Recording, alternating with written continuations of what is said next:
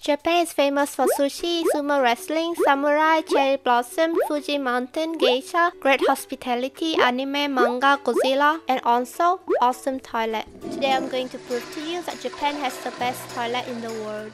First of all, in Japan, it's not rare to see a map or signs in front of the toilet telling you exactly what kind of facilities they provide, and sometimes even tell you whether the booths are available or occupied. Japanese toilets are beautiful and clean. It is very rare to find any toilet with unpleasant smell. There's no need to worry about the cleanliness of public toilet. You will find this seat cleaner everywhere and you can use it to wipe the seat before sitting down. Sometimes they also have this kind of paper that you can place on the seat before using and just flush it down afterward. A lot of toilet in Japan is so automated that you don't have to touch anything. Everyone knows how public toilet can be full of bacteria, so this can really help avoiding getting some bacteria on your hands. Japanese toilets are famous for having a lot of buttons and different functions. After you're done with your business, you can press this button and the water will be sprayed at the back area. If you want the water to be sprayed at the front area, press this button. It's possible to adjust the water pressure and sometimes the temperature of the water too. Some toilets even have massage button and dry button. If you are shy about the sound you may make, you can press this button and the sound of flushing water will be played. Just for your information, every toilet is different, and if you want to flush the water, you should look for this handle behind the toilet and push it down, or cover this sign with your hand, or press this button on the controller. In Japan, it is very common for women's restroom to have a specific area with big mirrors for makeup and touch-up. Here you'll also find the space to place your bag or luggage or to put your makeup pouch, so it's very convenient. There's normally a full-length mirror at the entrance as well, so you can check on your outfit.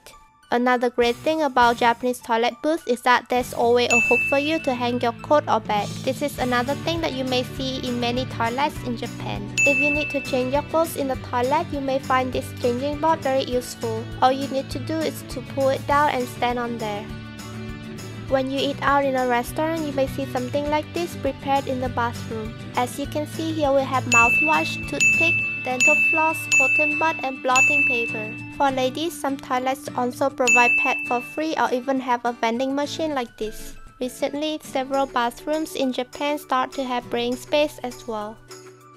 Japanese toilet is designed to fit everyone's needs, including children. When you are in Japan, you may run into this adorable tiny toilet. It's perfect size for children, and even the toilet paper is set at the height that is reachable for them. Some bathrooms may have a baby seat like this, so it's really easy for children to use. It's also very common for Japanese toilets to have this kind of baby chair, so it's convenient for any mother. They have a lot of diaper changing stations in Japan as well. All you have to do is just to pull this down and place your baby there. Remember to follow the instruction and don't drop or leave your baby. Japan also has a lot of multi-purpose bathrooms. Normally everything here is automatic. Just press the button next to the door and the door will close and get locked by itself.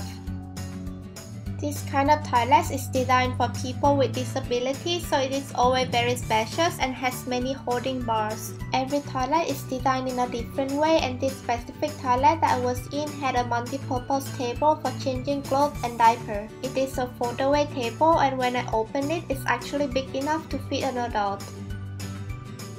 By now, I hope you're convinced that Japan has the best toilet in the world. If you enjoyed this video, don't forget to leave a thumbs up and share it with your friends. Subscribe and turn on the bell for more videos about life and travel in Japan. Have a great week and I'll see you next time. Bye bye!